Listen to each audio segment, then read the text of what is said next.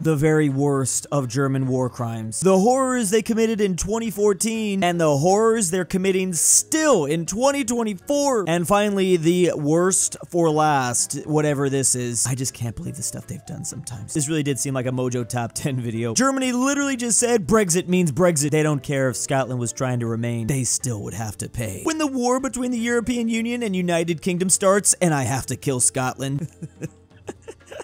There's just a lot of these memes going on right now. You know, at least they probably appreciate the hesitancy. Who would win? 1700s British soldiers versus a US Navy guided missile destroyer. Begin. Okay, let's see exactly how easy it is for the British soldiers to be able to defeat.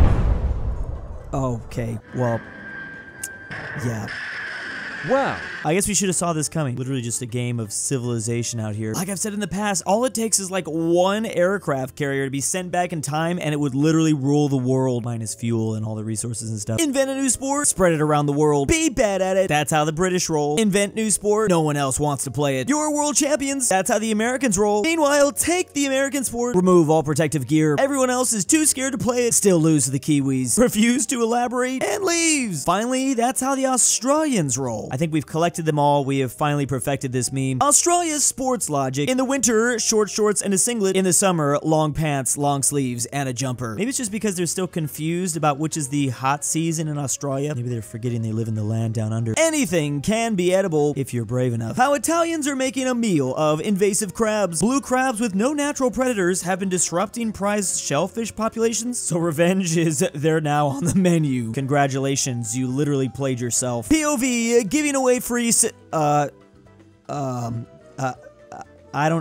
I cannot believe you've done this. I don't even know what to say about this one. That's insane. Did you know that 100% of Floridians don't live in Armenia? You know what? I don't know if this is actually true, though. You're saying there's not a single person from Florida that lives in Armenia? Like, I know the ratio is probably 99.9%, but there's actually, honestly, gotta be one. Shooting weapons at Russian fleet. Come join the event. It's actually happening right now. Apparently, there was a Russian submarine just off the coast of Florida recently. Of course, the people of Florida were responding in the only way they know how. How did tourable nuke cucks think it is? We can't go to war with a country that has nukes. Nuclear wars cannot be won and must be fought. Our nukes are for deterrence only. We can't defend our allies. It's not worth risking our cities. Versus how counterforce nuke chads know it is. Our hard target counterforce strike can and will eliminate all enemy nuclear forces in under 10 minutes globally. Our fast attack subs are tailing the enemy's missile subs as we speak, ready to torpedo them on command. Finally, we will prevail without losing any cities. It's about time the public started taking the right stance on this stuff. There was actually a great game called DEF CON that taught me all about this. Submarines change everything. How do I increase my share of population in the workforce? My country of 70 million only has 14 million workers. My GDP dropped from 1.3 trillion to 400 billion. Oh, is this who posted that on the Hearts of Iron 4 subreddit? It wouldn't surprise me if like modern day leaders are trying to get advice from Paradox Games. I mean, I would just try to use those gaming strats in real life too. Me with my fully stocked caravan going on holiday in Southern Europe for 3 weeks. Here we have the Dutch tourists and the local economies of Spain, Portugal, France, and Italy. I'm actually surprised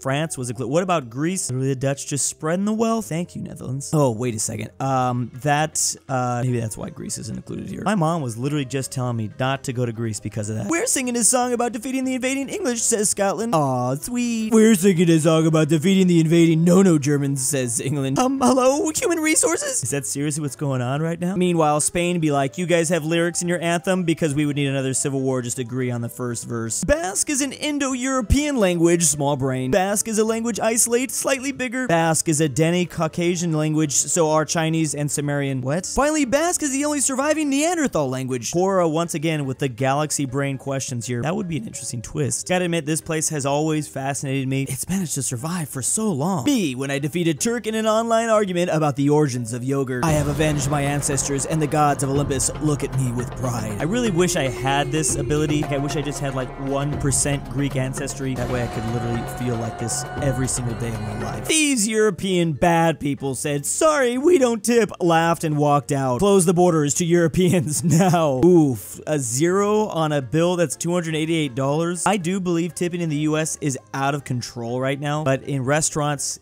I think it's still fine. I mean, that's just how it works here, unfortunately. That's just what we have to probably continue to do. But all the other places that do this, like, we need to stop it. Just stop doing it. We all need to unanimously stop. It's just gonna keep getting worse. I'm sitting here trying to think of a place that doesn't ask for a tip, and I'm struggling to come up with it. You're not restoring the Third Reich. You're literally Filipino. Apparently this is a problem in the Philippines. Actually, to be honest, apparently this is a problem literally everywhere. I unfortunately saw stuff like this in Mexico everywhere. Average Danish spicy ramen fan literally can't handle it versus average Swedish spicy ramen fan. They don't care. They actually want it to be spicier. This is after the news came out that the Danish are saying this South Korean cuisine is way too spicy. Literally, the Danish government themselves are recalling the food. Reminds me of this tweet literally 2 years ago. This man thinking it was only white people spicy. That's where they get you. I've had that happen to me too. I like spicy, but if I'm in like a certain neighborhood that, you know, it just looks like the food wouldn't have a whole lot of spice, I'll go extreme. Anyways, apparently it is pretty spicy. I want to try it. How do I order this? Like, I need to get my hands on some. UK to be blasted by 48-hour, 26 degrees Celsius heat wave. 5 English cities are facing this right now. British people when the temperature hits the high 70s. I feel like we have to review memes like this every summer. Remember, the houses are built very differently in the UK. Although I am literally from California, I have no room to talk. Like 57 degrees is cold to me. Fahrenheit, sorry, Fahrenheit. The Panzer 68. This is the Swiss main battle tank, which happens to have dozens of technical problems. Gearbox did not allow for shifting into reverse while the vehicle was moving. To make things even worse, the radios used in the tanks tended to interfere with the turret control, resulting in uncontrolled turret movements whenever the radios were used at full power. Switching on heating system could also lead to the main gun firing. I guess this is why Swiss tanks aren't in like World of Tanks or War Thunder tank games in general. Maybe they are. I've never seen them. I guess a better way to put this is, I guess this is why no one really talks about Swiss tanks. You'd think they'd be really good. You know, Swiss army knives, just make that into a tank, an armored vehicle army knife. First, they came for the T-80s, and I did not speak out because I was not a T-80. Then they came for the T-90s, and I did not speak out because I was not a T-90. Then they came for the T-72s, and I did not speak out because I was not a T-72. Then they came for the T-64s, I did not speak out because I was not a T-64. Then they came for the T-62s, and I did not speak out because I was not a T-62. Then they came for the T-55s, I did not speak out because I was not a T-55. Then they came for the T-54s, I did not speak out because I was not a T-54. Finally, they came for the T-34s, and there was no one left to speak out for me. Then that I'm the T-34, I guess. Oh no, speaking of tanks. We're talking about how the Russians are apparently now using T-34s in their invasion of Ukraine because, well, they're kind of running out of tanks.